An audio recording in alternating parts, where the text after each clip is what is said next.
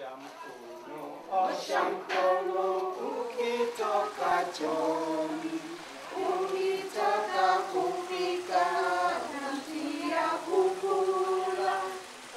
We have this project with Denver University and the Rotary Club, whereby we are partnering with Maji, and we are working in Kibera.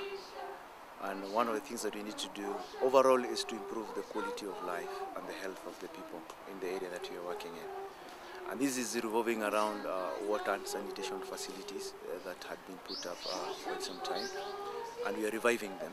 And through them, that becomes like a rallying point.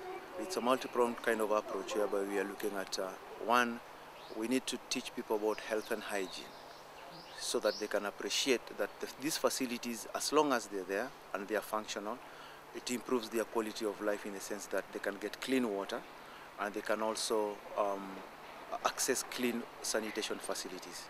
There's also a human dignity involved because using a clean facility.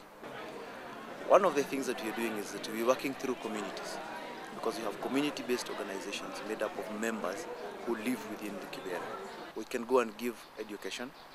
At the same time, the same communities should run the facilities as income-generating activities. We put them together, teach them how they can run the facility as a business and how they can make an income out of it, whereby it is satisfying their income needs as well as their social needs in terms of the things that in terms of their livelihoods. So getting people together and to believe in that these facilities can be functional has been our major activity, and this one has been through relationship building, so they can buy into our ideas, because without people you realize that those facilities cannot function.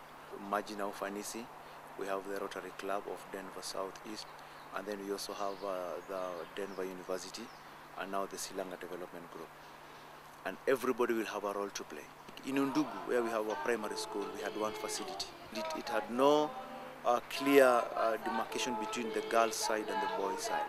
So we managed to put up a wall whereby now we have a girls' side and a boys' side, so all of them are going to benefit out of it. We had about 4 tanks which had been vandalized, so we've managed to repair those pipes. The other major challenge now has been the issue of water, because without water, those facilities cannot function. And the politics of water in the slum area are quite dynamic. The communities, especially the committee that is in charge of the whole of the project, has managed to talk to the people who own the water besides the Nairobi Water Company, which is the service provider. And they have managed to get water to some of the facilities. We have an opportunity of ensuring that people get adequate and clean facilities and also clean water. And again also, we have a potential of maybe replicating the same, because if we can bring them up and ensure that they are working, it can also be a model that can be borrowed by other people who would like to do the same thing. And when you walk in Kibera, sometimes you realize that the people who are living there are there not maybe sometimes by their choice. Maybe it's fate. And when I look at how they live and the environment that they live in, I feel that if I could make a small difference as a person, I think that would really, I would really feel that I'm giving something back to the community. As we do all these interventions in terms of training people and also accessing them water and sanitation, we also have a role in terms of advocacy and enlightening them, because people need to take charge of their own lives, and we need to give them a voice, do capacity building for them, so that they can also learn how to fight for their own rights. Especially like in this country, with the passage of the new constitution, with the Bill of Rights, water is a right to everybody.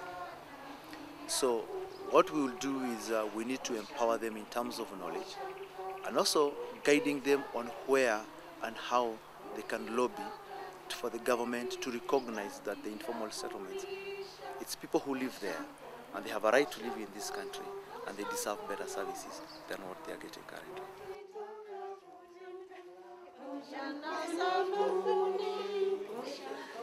Osha mkono,